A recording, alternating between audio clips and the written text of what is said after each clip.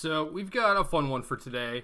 I did a daily digest on this deck on Tuesday, which is also the day that I'm recording this. So pretty fresh in my mind, and I don't know, standards kind of in a lull, but not really. I think the format is still shifting, and it's still pretty interesting, at least to me. But for the most part, it is the same decks over and over and over again. So decided to spice it up a little bit and play with one of my daily digest brews. So this deck comes from Japan. _Matsugen is a guy that has just really impressed me in the last 6 months. Has had several daily digest worthy decks up for discussion, and dude is just doing a ton of work, like building all these sweet decks. So definitely wanted to spotlight this, as this is one of the coolest decks I've seen in a while. He played it in a PTQ finals on Magic Online and finished in the top 32. So not an insane finish or anything, and I'm not sure how far along this deck is. Like maybe it was like the first pitch brew that he made, and had not a lot of tuning involved or anything, but there is a lot of potential here. So we've seen these Ornithopter, Springleaf Drum, Ghostfire Blade, and Soul Artifact decks, and for the most part they've been like solidly tier 2, but Matsugen has played like the Death Mist Raptor Den Protector package in here, and to go along with that, he has some graveyard elements. There's Satyr Wayfinders, there's Commune with the Gods, and once you're doing that stuff, you have some good Delve enablers. So we have some Hooting Mandrills and Treasure Cruises in the sideboard. So overall, there's a lot of stuff going on here, but it's actually really cool how he brought it all together, where things like the Morph package goes really well with Ghostfire Blade. And if you go Ornithopter Springleaf Drum, that means that you're playing a turn 2 Morph, and that's also pretty cool.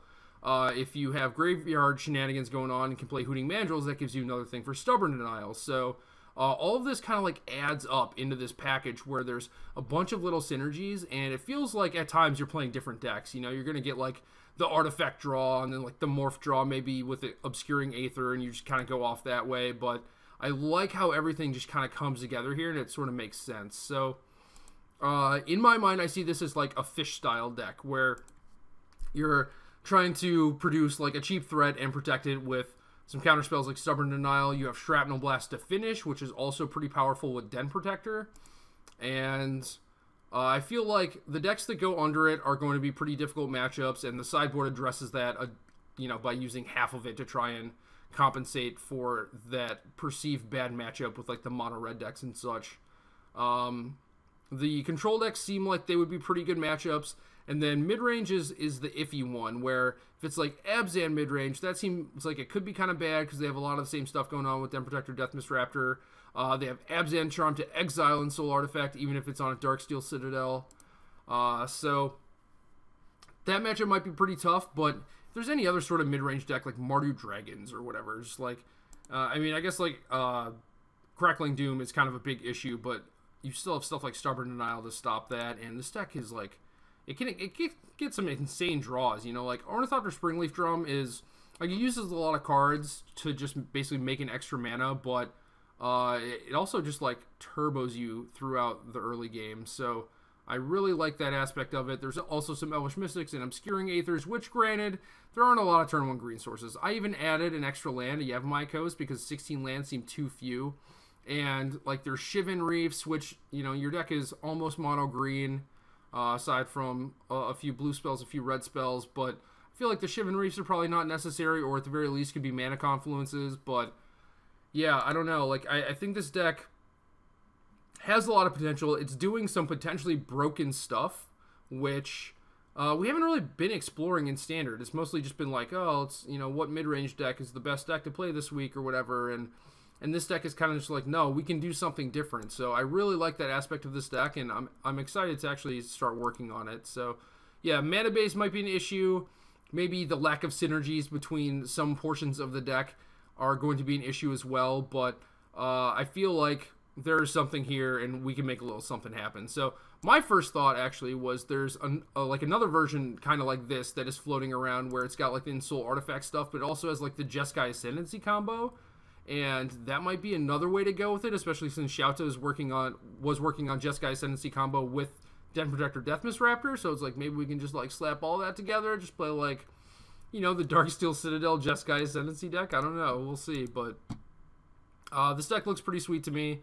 I'm not expecting too much, but I'm mostly just trying to play, get a feel for the deck, see where we want to go in the future, and see if there's anything that's like particularly bad, and you know, just figure out what I want to do to make changes and such. So this is step one of the brewing process here, is just like playing an event that is mostly competitive with this deck that you think has a lot of potential, but may not, you know, might be like anywhere from like 5 to 20 cards off. So you got to get the reps in, figure out what feels good, what feels bad, and, you know, just go from there. So the sideboard was pretty basic. It was a lot of shocks, a lot of wild slashes. There was a magma spray as well, a bunch of feed the clans, a bunch of hunt the hunters. And I'm not sure how I feel about the hunt the hunters. I'm not sure if that's how you actually want to approach those mid-range matchups, but I could certainly be wrong. I mean, this deck definitely wants cheap spells, and that kind of narrows your sideboarding options by a large amount, because, you know, there's only so many good cheap spells you can play. And maybe against Abzan control, for example, like Disdainful Stroke, Treasure Cruise, stuff like that are all you need. And Matsugan didn't have a lot of this stuff in his sideboard. I think he had one of each. So I kind of just like trimmed the excess stuff that I didn't really like and added another copy of each, because I figured that these were almost certainly going to be good.